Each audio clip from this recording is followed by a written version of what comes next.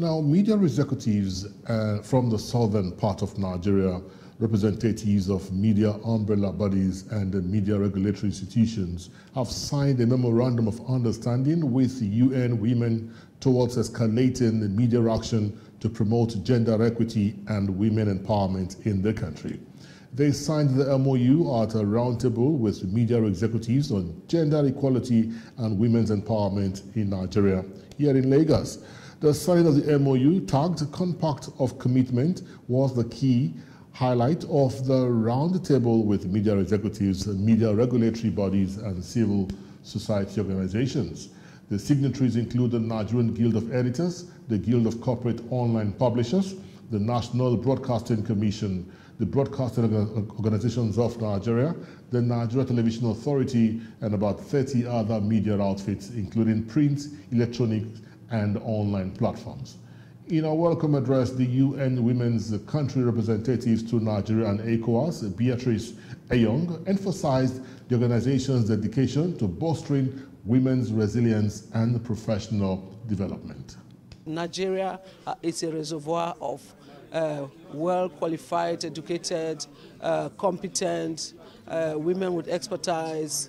They are displaying it all over the world. Why shouldn't they be given opportunities, the chance to demonstrate it here? Look at the private sector.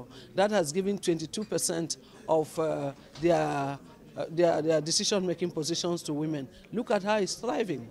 By the time they get to 30%, 50%, I tell you, the private sector is going to perform more than it is doing now.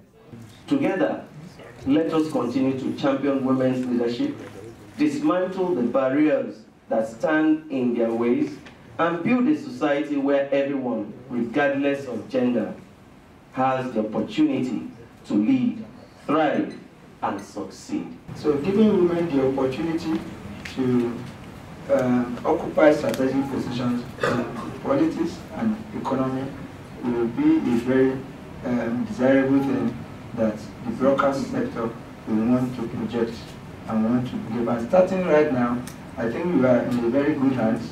For example, all those stations where we have women as the CEOs, they will be willing to project more so that they can have more women in the leadership position. Sometimes you context to make a statement. Who says women cannot join NNPP because of your presence in the media, because of your presence in the professions, because of your capability, because of your intellect? You weaponize it.